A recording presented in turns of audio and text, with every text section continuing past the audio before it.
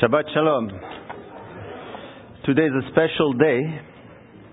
In fact, every Saturday is a special day. Every time you open up your scriptures is a special time, it's a special moment, because every time you do that, you have to expect a miracle, right? So it is a special day. So let's open up our scriptures to Luke chapter 1. You know, there are so many things that are contained in this chapter of Luke. This is our sixth study just on this chapter. And this is an important document because we are really at the end of the preparation for the first coming of the Messiah.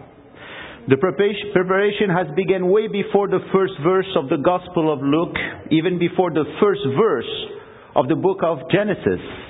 It has begun after that the Word was God, and then when the Word was with God, and when He decided to come and dwell with us, and to live with us, and to be like us, so that He might die and resurrect for us.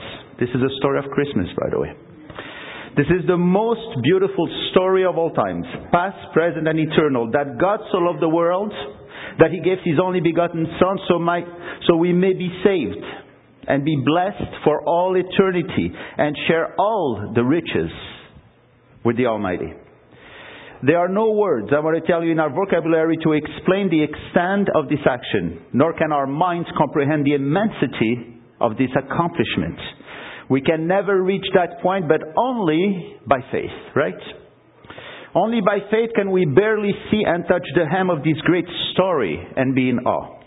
The birth of the Messiah, the virgin birth, the sinlessness of Yeshua are among the things we cannot explain and the things we cannot and must not debate. But we know it is true because it is believed by faith. It is so sacred. It is so holy.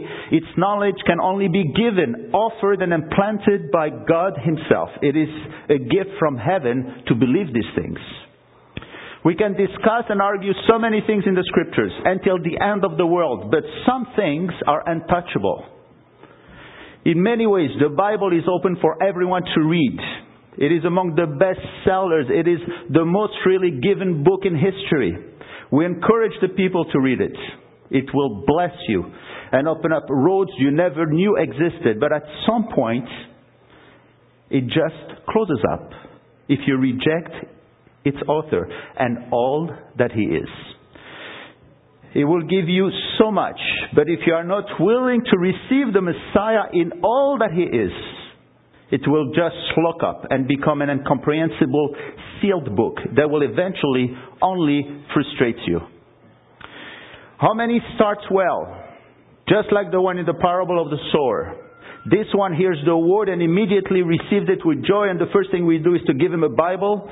And as he first opens it up, he begins to understand it. But the parable continues and says, yet he has no root in himself, or because of the cares of this world, or the deceitfulness of riches. Choke the word. Choke. As when you take somebody by the throat. So the word loses all its power. This individual in turn loses all interest in God and begins to choose and pick what he thinks best for him. And it is then that the Bible becomes a stony place where no fruit can bear because there is no faith. Many of those who seek to debate the Bible cannot understand why we get so excited, why we get so enriched by it. They see the changes in our lives and the love that grows in us. And they cannot understand why two people reading the same book come out so different. So they cannot believe it, and so they want to debate us. It is all a question of faith. And the truth is that the Bible will either give you the joy you have never experienced before, or it will frustrate you. It will even anger you. Better leave it if you don't believe in it. So the starting point in grasping the Word of God, especially the story we're about to see about the birth of the Messiah, is the same as it was from the beginning. It is by faith.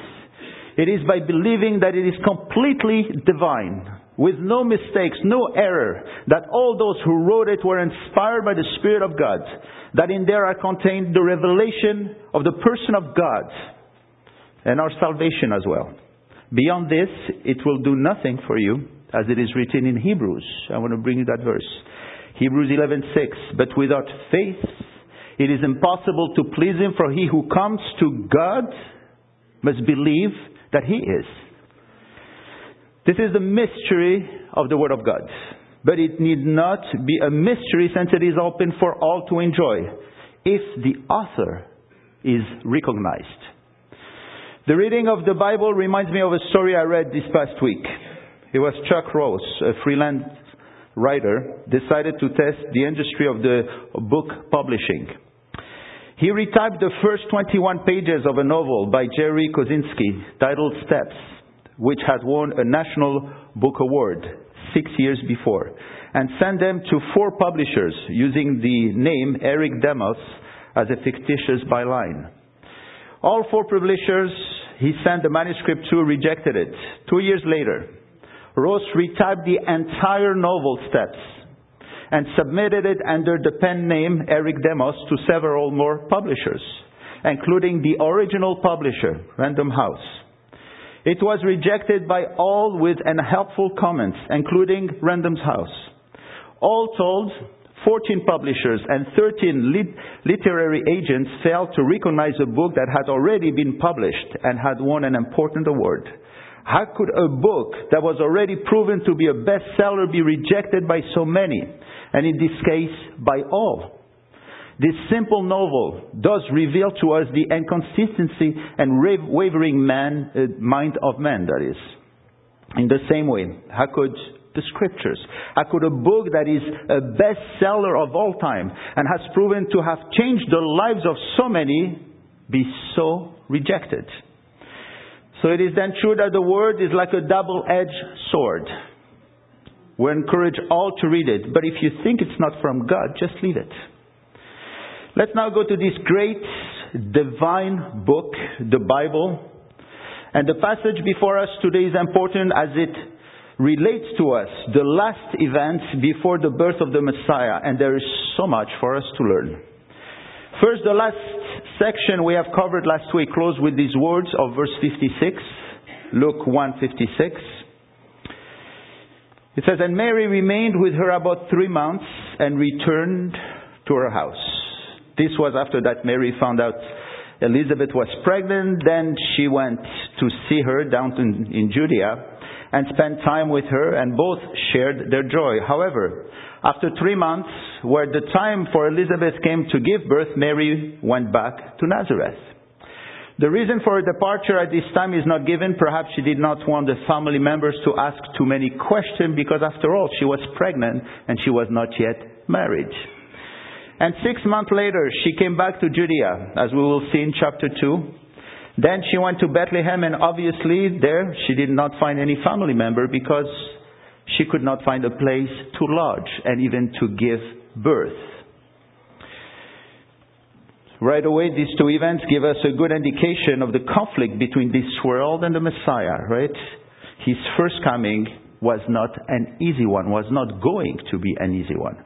But from this account of Luke chapter 1, we can see that John the Baptist was 6 months older than Jesus. This explains why Quebec's national holiday, the Saint Jean-Baptiste, is on June 24. It is 6 months before Christmas, the date believed to be the birthday of the Messiah. You know, most Quebecers do not know the real origin of this date. It is simply because John the Baptist was 6 months older than Jesus, and this gives us a great opportunity to speak of the Messiah to these great people of Quebec. In a way, Christmas is the fulfillment of the Saint Jean-Baptiste, and we should not miss this occasion, this great opening to speak of the reasons why John the Baptist came and why Jesus came. By the way, Christmas is something that was prepared by John the Baptist. Let's now look at the preparation of the coming of the Messiah. So far, these things revolved around 2 couples, Joseph and Mary, and Zachariah and Elizabeth. These were the pioneers of the new era to come. So far, the world around has not been involved, except to witness Zachariah's muteness when he went out of the holy place. But now we're coming to another witnessing of a miracle by the people and their very interesting reaction to it.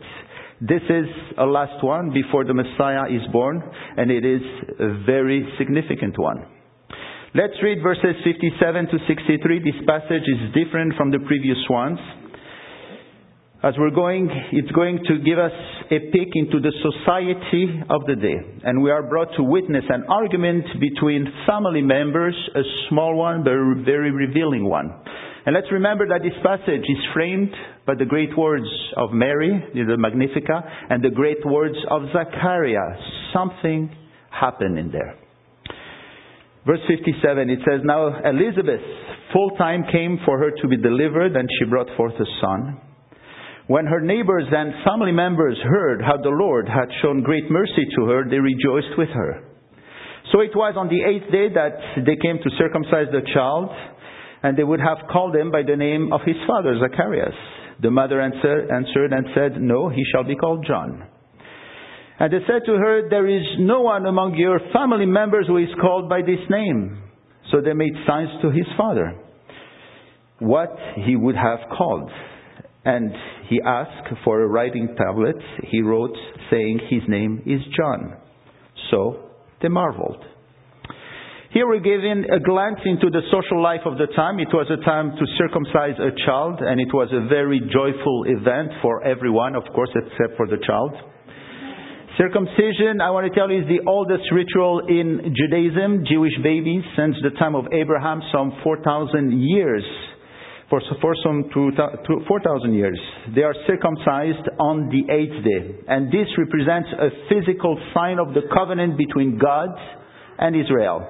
An unconditional covenant. This covenant was reaffirmed, by the way, in the Mosaic law by Moses. So there are 2 commandments for it. See that the promises of God given to Abraham are very much alive in Jewish thoughts, and they are taken very seriously to the point that they're having their babies still circumcised.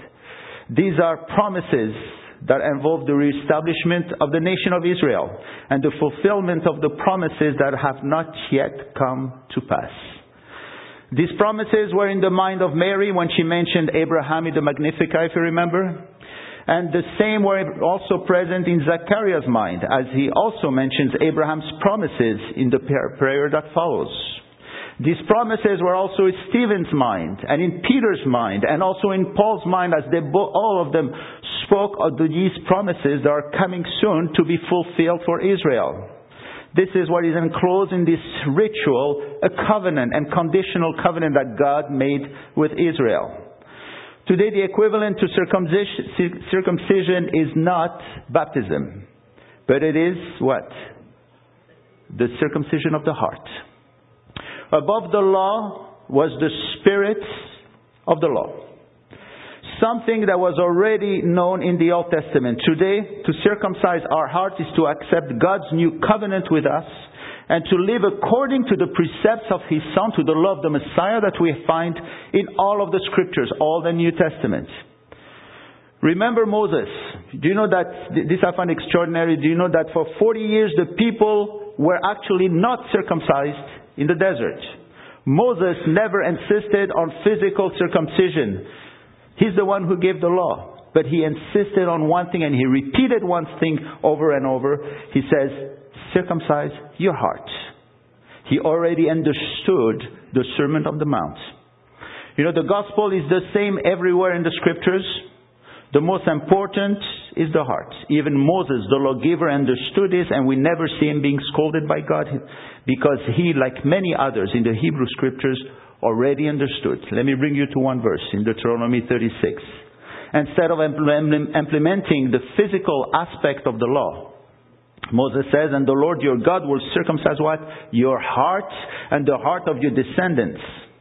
The more one reads the Bible, the more one will see such a resemblance between men and women of God and the Messiah Himself. Because one more time, it is all across the Scriptures. And so it was a time to name the baby, which is done even today, was a great joyful event. And some of you parents know how difficult it is to name a child and to go through a list of names in the internet and also in the book of names, trying to find out what will be the most outstanding name. And it becomes even more difficult when the whole family is involved and all kinds of names are thrown left and right. This is when I really get impressed, by the way, with Adam. Adam's intelligence. You know, the Bible says that God brought all the animals, and in Genesis 2 we read that whatever Adam called each living creature, that was its name. He named them all by himself. Yet today, just to find one name, it takes us sometimes 9 months, and after we're not even sure. But the people of Israel at that time, actually, they did not have such a problem like we have today. They named their child by the name of the father only. Everyone did this, everyone in Israel, until the day John the Baptist was about to be circumcised. Something happened in Israel. The story here, while it may appear mundane and non-essential, gives us a very revealing preview of the condition of Jewish society of the time, and how they were so set in their ways. This incident here really brings us to see the very strong odds John the Baptist and even Jesus were soon to face. Let's see one more time. Let's see closely the text, what it tells us, and see how this is revealed to us. The first thing we see in verse 58 is that they were all rejoicing. You know, circumcision, even in our days, is a great time of rejoicing. When a baby is about to be circumcised in religious community, you know, you don't have to be invited. You just go. The whole community is invited, and this is reflected in verse 58, where we read that the neighbors and family members were involved. It was not just a family affair. It was almost the whole region that was coming to witness this event. And notice verse 59, it says that they came to circumcise the child, and they would have called them by the name of his father Zacharias. Who are the they, by the way? Not the parents. Because they did not want to name their child Zacharias, they wanted to name him John. But the neighbors and their relatives were so sure and ingrained in their traditional ways that we read that they came and they wanted to call him Zacharias, because this is what it was done at the time, and it was normal. Everybody did this. And just imagine the surprise when Elizabeth told them that the name would be John. That was a tragedy, by the way, almost. They could not believe it. How can you do that? You are changing the whole world. It was never done before. You are disturbing the whole Israeli society. And so what they decided to do is to bypass Elizabeth. Maybe she lost her marbles. It matters not that she is the mother. So they go to the father. Tradition is tradition, and so he should be named Zacharias. And in verse 62, they ask the father. Maybe he's normal. But Zacharias, who could not speak, wrote on a tablet, his name is John. That was the beginning of a revolution. And this action, as small as it might appear, just tells us how the people of the time and even now are so set in their ways. And notice now the last words of verse 63. So they marveled, it says. They were amazed. They were astonished. There's irony here, by the way. Do you know when you marvel is when you see a miracle? As when the disciples saw that Jesus stopped the wind, so they marveled. It's the same word. Here it is the wind of tradition that was beginning to be slowed down and eventually stopped. It is the wind of the majority winds that was beginning to dwindle. Because the Messiah was coming. Not in the way the people expected him, but through the back door, unexpectedly. And even today, people are still amazed when you tell them that Jesus is the Messiah, when you tell them that Yeshua is the Messiah. It's not normal, they say. How can you believe in Jesus when the rabbis do not? Or how can you say that Mary had other children when so many people say she did not? And this amazement, this tenacity of the ways of the time, this solid tradition give us a clear idea of the formidable wall John the Baptist and the Messiah were to face and were going to confront in the gospel. As it was then, so it is today, by the way. Were you not confronted with your newly found faith that truly goes against the tradition of your family religion? But all of us must find the strength to say, his name is John. This was the problem of the devotees of traditional and institutional religion of Judaism of the day. From the very beginning it was like this. From the very first prophet Samuel, who thought to have gone against the popular desire to build a temple, a tangible place to house God. He came out with these strong words. He says it's better to obey than to sacrifice. What do you mean, Samuel? The whole of Israel wants to build a temple, and even today it is in the Jews' daily prayer, and you imply we really do not need it. That it is better and enough to obey than to do all these things. From Samuel to all the prophets, these were all marginals. They were not liked by the majority because, like Zachariah and Elizabeth, they also said his name is John because this is what God says. What Zachariah really wrote on the table, he wrote, his name is revolution. Because a revolution has begun in Israel, and it was to spread around the world and change it as no other event ever changed our world. The coming of the Messiah. Jesus was coming and things were about to be transformed and transformed radically. But there was so much resistance even now. And we need to realize the power of tradition when trying to understand the gospel. In fact, the new religion that was in place when the Messiah came to Israel, the religion of the Pharisees, he called the tradition of the elders. That was and still is in great opposition to the Word of God. We have to realize that. We have to tell them this. Yeshua complained that the religious leaders and the people failed to recognize that he represented a new system dealing between God and man. The new system that looked at the heart and not only at the outside. One that focused on forgiveness rather than outward righteousness. Just like the new life you receive when you believe that Jesus is the Messiah. And for us today, this incident reveals to us the difference between us and the world. The same type of revolution that occurs when you first believed, as there was a change, it is the same as there was a change in the world with Elizabeth and Zachariah. As drastic the change was in the world, so it must be in our lives. This is what the practical aspect of what we're learning here. This is why we often have a hard time to adjust to our new life. We often fail to see that a change is required. And we spend our times going from one camp to the other and wonder why things are not moving in our lives. We act very much like the neighbors and the relatives because we also repeatedly resist changes in our lives. The truth is that few believers are completely open to major spiritual changes in their lives because change is often painful. This is very much the story of many of our lives who are so afraid to change because we lack faith. We forfeit our ability to draw from God and focus on this world, and we become glued to our ways. But an openness to radical change in our life is essential for significant progress in our sanctification and for receiving the blessings in our life, right? It has to be radical change in our life. The faster we realize this, and the faster we're going to get blessings from the Lord. Remember the parable of Jesus in Luke 5, verse 39?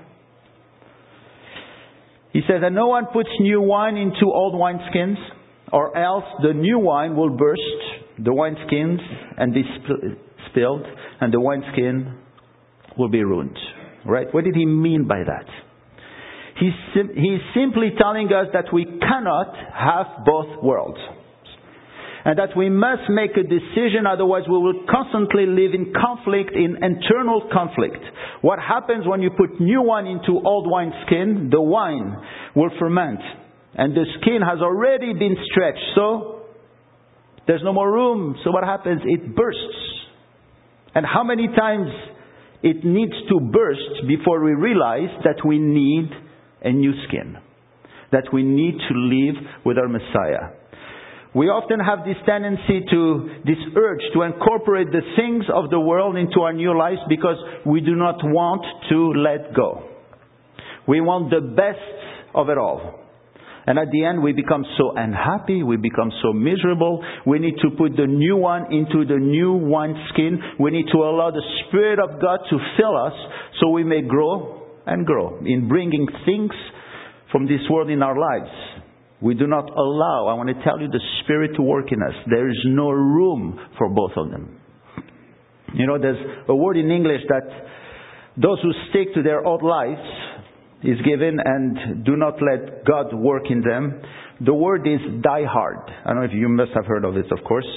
I'll tell you how it's defined. It is defined as becoming indifferent, to die to worldly things or for worldly things. This is a fitting definition since we are told really to die to our old lives, right?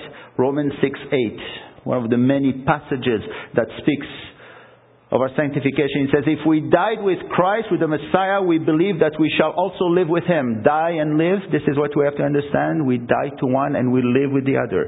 A new life and blessings in the Messiah require a dying of the old ways. We cannot put the two together. And there's one more word we use for someone who is set in his ways.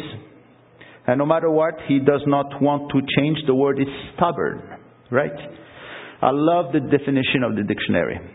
Stubborn, unreasonably or perversely unyielding. This is what it says. Or as a sub-definition, it says difficult to handle, to manage or treat. So are the people who are in both worlds, right? And so is our lives if we have a foot here and a foot there. Someone said that some minds are like finished concrete, thoroughly mixed and permanently set. This is a tragedy when you deal with God, because a believer will always be called to change.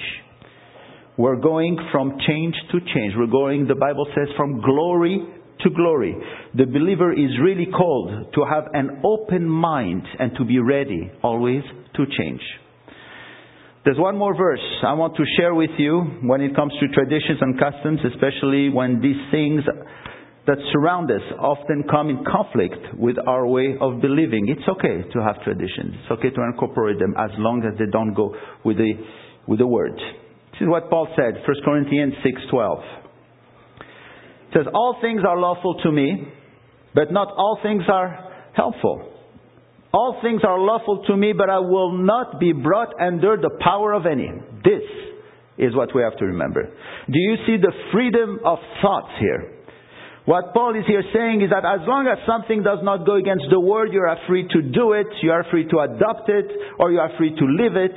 But in all cases, we should not be brought under the power of any of those things.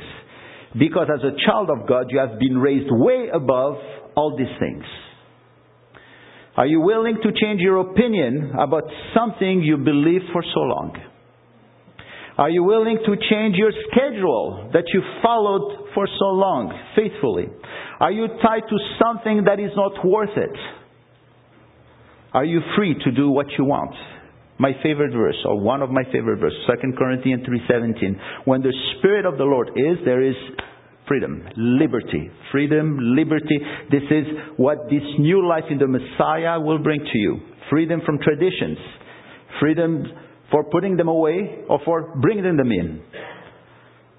It is complete freedom when you are in the Word and filled with the Spirit of God. You know, have you heard of Castlewood? This is a stately home. It's built in the 1760s, about 30 miles from Belfast, Ireland. I went on the internet to find out. Actually, it's a touristic attraction today, and you can go there and spend a whole day. The original owners of the house were Bernard Ward and his wife, Lady Anne. One of the most striking features of the house is its two styles of architecture. So the rear of the house is built in Gothic style, while the front is neoclassic. Very different. It's built that way because Bernard and Lady Anne could not agree on one style. Not only did they differ in the architectural preferences, they apparently had other differences because Lady Anne eventually walked out of the marriage.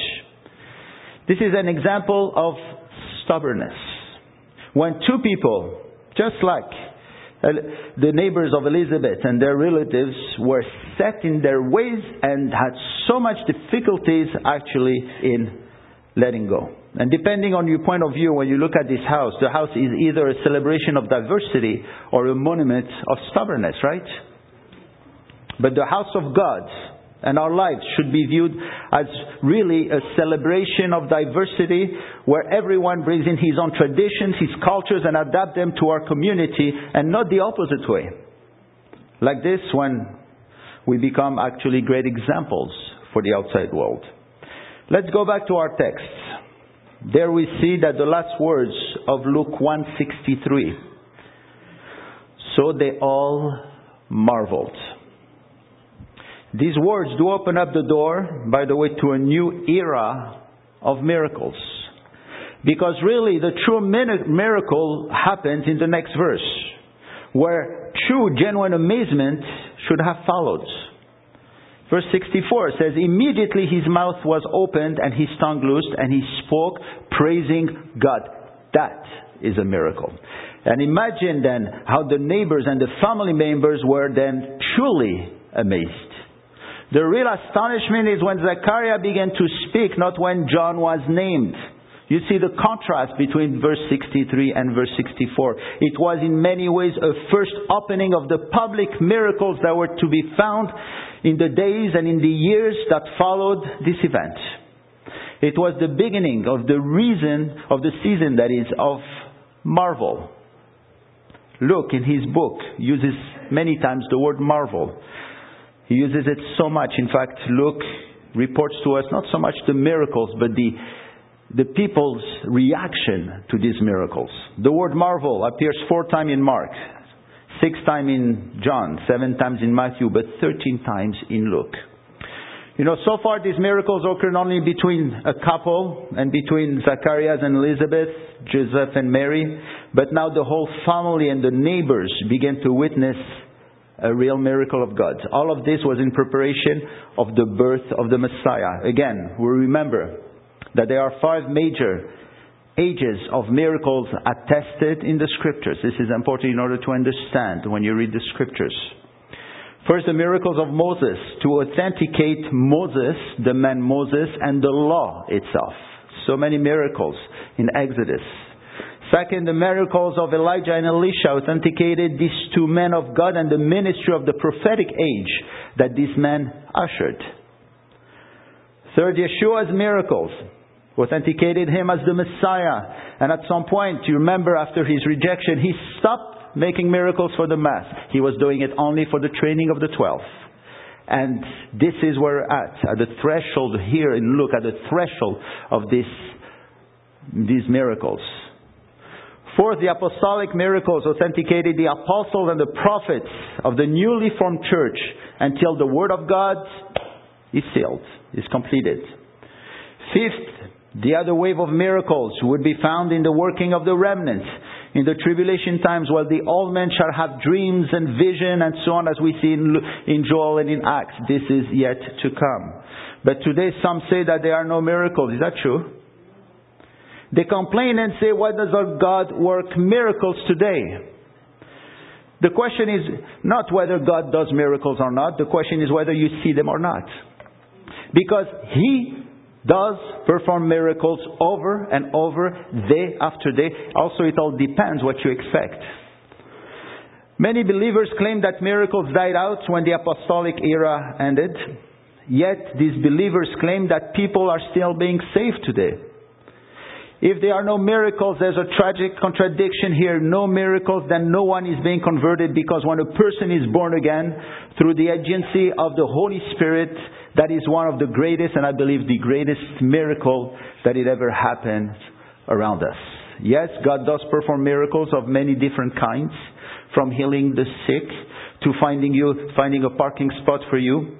All of these are very important. However, since we live in an age of grace, the greatest miracle is when the grace of God comes into the heart of the person and saves him. By the way, do you know what John means? Why did the Spirit of God insisted to have the name John among all the other names in Israel? The name is composed of 2 words, Jehovah and grace. Yochanan means Jehovah is gracious. It was the beginning of the miracle of grace with John. John was there to prepare the way of the Messiah to come and to give us the grace of salvation. His name is John because God is gracious towards us all. He was ushering the age of grace, where the miracle of salvation was to become the most extraordinary miracle of it all, right? What then happened when Zechariah began to speak after some 9 months of silence? Let's just read verses 64 to 66. It says, immediately his mouth was open and his tongue loosed, and he spoke, praising God.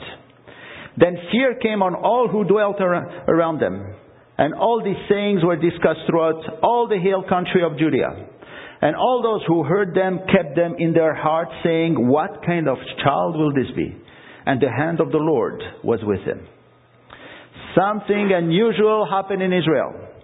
This fear, this true amazement brought the people to speak of their experience and spread the word throughout the land. John the Baptist began already his ministry in preparing the way of the Messiah because there was an expectancy. The people were expecting something. And he started right at his circumcision. So when the Spirit is in action, what did we see? We see there's wonder, there's joy, there's jubilation, there's praises, there's also fear. And we will see that this theme of fear is very much dealt with in the Gospels and especially in Luke. It seems that Luke brings much of what again the people felt. Again, John mentions the word fear 3 times. Matthew 8, Mark none, but Luke 14 times. It is here in Luke. I just want to bring you one verse in Luke 12:32, where we find these great words of the Messiah, where he says, do not fear, little flock. For it is your Father's good pleasure to give you the kingdom. Do not fear, the Messiah says, and see how he calls you. Little flock. We're a flock because he's the shepherd, right? I cannot wait to get to the very words of the Messiah, where we'll find some great blessings. What happened next in our text is extraordinary. See the beginning of verse 67. Zechariah was filled with the Spirit. Remember last week as we spoke about the Spirit itself and the effect of the Spirit. So he was filled with the Spirit. And it is here that Zechariah, because of the filling of the Spirit, completely changed. The doubting Zacharias became the giant of the faith. And such a source of blessing because the words he's about to utter are really from heaven. His prayer of praise, that is called Benedictus, from verse 68 to 80, show us a knowledge, that he has a knowledge of the Word of God and contains a synopsis of the history from the present to the future of the whole planet Earth, where he made up for the last 9 months he couldn't speak, by the way. And seeing all these things, one may ask, how did Zechariah, knowing all these things, could have doubted? But it is, of course, through the filling of the Spirit that he said these things. But there is another aspect here. These things also show us the power of forgiveness of God. Zechariah doubted the Word of God, and at a crucial time in history, but God reestablished the man, and he blessed him so much. See the goodness of God here. Many could complain and say, how can God use such a man? Yes, our God knows the heart of man, but I tell you something, that God sees the best of each one of us. And this is one thing we must learn from him in order to have a sane congregation and a sane relationship with him. And on the other hand, Zacharias was ready for this moment. We need to realize that this man could have been angry with God, right? He could have been angry at God for striking him deaf and mute for so long. But he understood and accepted the punishment. He understood the direction of God's punishment. It was for his betterment. And this acceptation brought him to be filled with the Spirit and to bring in so many fruits. The point is important because it is a sad thing to see that when God deals with people, the end result is that they draw even further from him. We see this over and over. They become bitter and do not want to hear from God anymore. But the intent of God's punishment is actually the opposite, is to draw us closer to him. And Zechariah, I believe, understood this point. This is why He's used to say such great words. And by the way, this is seen through the Old Testament as well. Remember Haggai 2:17, what God says to the Jewish people. He said, I struck you with blight and mildew, and hell in all the labors of your hands. Yet, what did He expect? He says, yet you didn't return to me. He expected them to return to Him. This is the ultimate aim of suffering. Whether it is through natural causes or else, God expects you to come back to Him. Suffering means that God is doing something in your life, that He's doing something with your life. He's either calling you to change things, or perhaps if you're really blessed, He's using your life as an example to others. In any case, He is present, and no suffering of a believer is in vain. This is what we learn here. No suffering of believers is ever in vain. Let's just read a few verses of the words of Zechariah as he was inspired by the Holy Spirit. We will not have time to cover the whole thing. Let's read verse 67 to 73. It says, Now his father Zacharias was filled with the Holy Spirit, and he prophesied, saying, Blessed is the Lord God of Israel, for He has visited and redeemed His people. He has raised up a horn of salvation for us in the house of His servant David, as He spoke by the mouth of His holy prophets, who have been since the world began, that we should be saved from our enemies and from the hand of all who hate us, to perform the mercy promised to our fathers, and to remember His holy covenant, the oath which He swore to our father Abraham. Like Mary and like the Hebrew prophets, Zechariah spoke as if it was a done deal. Right? That must have been a great source of faith for the remnant of the day when they heard this prayer, because everything around them pointed to the contrary. The people were oppressed by the Romans, by their religion. There was not much freedom, but a lot of oppression. Yet Zechariah spoke as if it was done. See that we are called to live by faith. We are called to live in hope. In hope of a new life to come. In hope of His coming, no matter what the circumstances. The promises of God, I want to tell you, are a sure thing. Zechariah here is very well acquainted with the promises of God. He speaks of David. He speaks of Abraham. He speaks of the prophets. He knew his scriptures.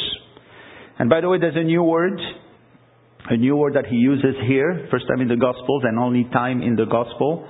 This word is used in Luke and also in the book of Hebrews, the word redemption. He has visited and redeemed His people. And Zechariah, being a priest, was well chosen to speak of it because he was acquainted with the animal sacrifices. All these animal sacrifices all pointed to the Messiah who was about to be born. What does the word redeem mean? It does not only mean to be set free or to be covered. It means to be set free by paying a price. And this is what the Messiah came to do. As He said in Luke 4:18, again a great verse, to set liberty to those who are oppressed because He died for you. Do you see what Jesus came? And from what we are delivered from? Do you see the story of Christmas right here?